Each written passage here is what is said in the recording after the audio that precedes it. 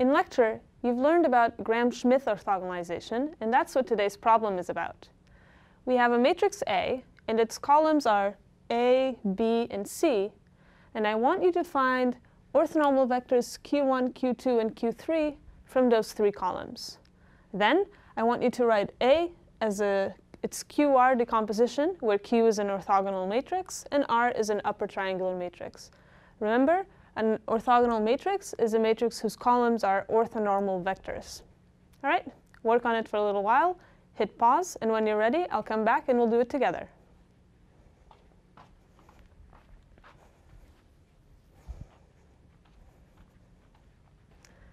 Did you manage to solve that all right?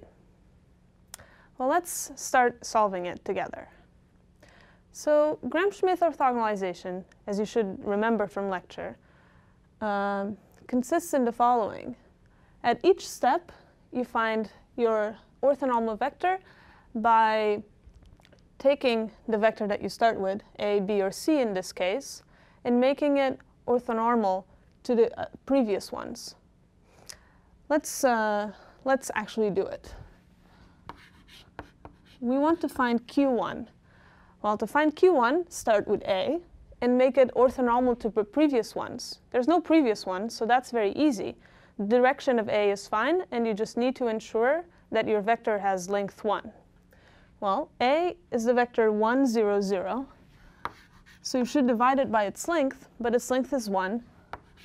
So this is simply 1, 0, 0. q1 is done. Now let's do q2. So with q2, I will start with my vector b. And then I want to make it, well, first of all, orthogonal to what I already have, which is q1. For that, I'm going to subtract off from b the projection of b onto q1 minus b dot q1 times q1. Usually, when you're doing the projection of a vector onto another vector, you have to divide it by the length of, in this case, q1. But because q1 has length 1, you don't need to do that. So what will it be here? Well, b dot q1 is going to be, let me write, b is 2, 0, 3 minus b dot q1 will be 2 times 1, 0, 0. So this will be 0, 0, 3. This vector is orthogonal to this one, and you can check by doing their dot product. It should be 0, and it is. We need it also to be length 1, because we want these two vectors to be orthonormal. So this is not actually q2. Let's call this one q2 prime, and set q2 equals to q2 prime divided by its length, which in this case is 3. 0, 0, 1. That's my vector q2. Let's go on to the third one, q3. Well, again, I start with my third vector, c. Then I want to subtract the projection of c onto q1 and onto q2. And that will give me a q3 that is orthogonal to both q1 and q2. c minus c dot q1 times q1 minus c dot q2 dot q2. This will be c 4, 5, 6 minus q1 was 1, 0, 0, so 4 times 1, 0, 0 minus q2 6, 0, 0, 1. So this vector will be 0, 5, 0. And once again, this one is orthogonal to q1 and q2, but it is not norm 1 yet.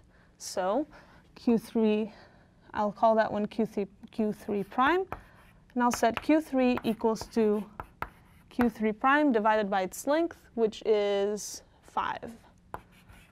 q3 is the vector 0, 1, 0.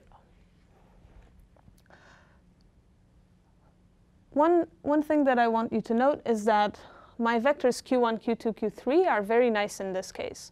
Usually when you perform Gram-Schmidt orthogonalization, you end up with lots of square roots because you're dividing by the length. In this case, we have everything is integers, which is, well, very lucky. Next part of the problem is we want to write the QR decomposition of the matrix A. A equals QR. Right. Well, the matrix A, you already know what it is. It is the matrix 1, 2, 4, 0, 0, 5, 0, 3, 6. In Q, you want to be an orthogonal matrix. Like I said before, an orthogonal matrix has orthonormal vectors for its columns. And we already have such a matrix. It's the matrix that has q1, q2, and q3 as its column vectors. 1, 0, 0, 0, 0, 1, and 0, 1, 0. And now we need an upper triangular matrix that makes this equality true. Take a moment to look at your matrix Q. It is simply a permutation matrix. So it's very easy to come up with a matrix that should fit here. What this permutation matrix does is it exchanges rows 2 and 3 from my matrix R to give you A.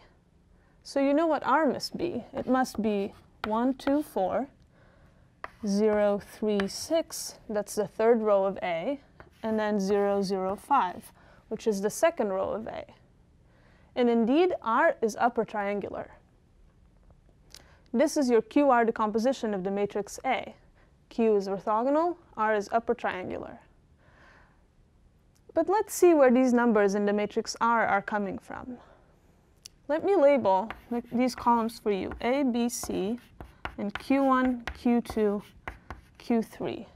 And then I have my matrix R. You know from the way that matrix multiplication works that A is going to be this matrix Q times the first column of R. So you can regard that as these numbers in the first column of R are giving you the linear coefficients in which you need to take these vectors to add up to A. Let me write that down. A is going to be 1 times Q1 plus 0 times Q2 plus 0 times Q3. Let's do it for B. The second column of this matrix will be Q times this column. So it will be 2 times Q1 plus 3 times Q2 plus 0 times Q3. And finally for C, I will have C is equal to this matrix times this vector, 4Q1 plus 6Q2 plus 5Q3. Now let's go back and see where these numbers are showing up. I wanted to have A equals to 1 times Q1. Well, that's very easy. It comes from here. A equals 1 times Q1. Let's try the second one. B equals 2Q1 plus 3Q2. Well, Q2, let's see. Q2 prime is equal to 3 times Q2. So let me write this here to help. 3Q2. Now let me remind you that B dot Q1 was equal to 2. And now look at this equation. You have B is equal to 2Q1 plus 3Q2, which is what we wanted. Let's check Q3. Q3 prime is equal to 5Q3. So let me write that here, 5Q3. And now I have C is equal to, this number was 4, and this number was 6. C is equal to 4Q1 plus 6Q2 plus 5Q3, which indeed is what we wanted. So this is where these numbers from the matrix R are coming from. And that finishes this problem. I hope you have a better grasp at the QR decomposition now. Bye. See you next time.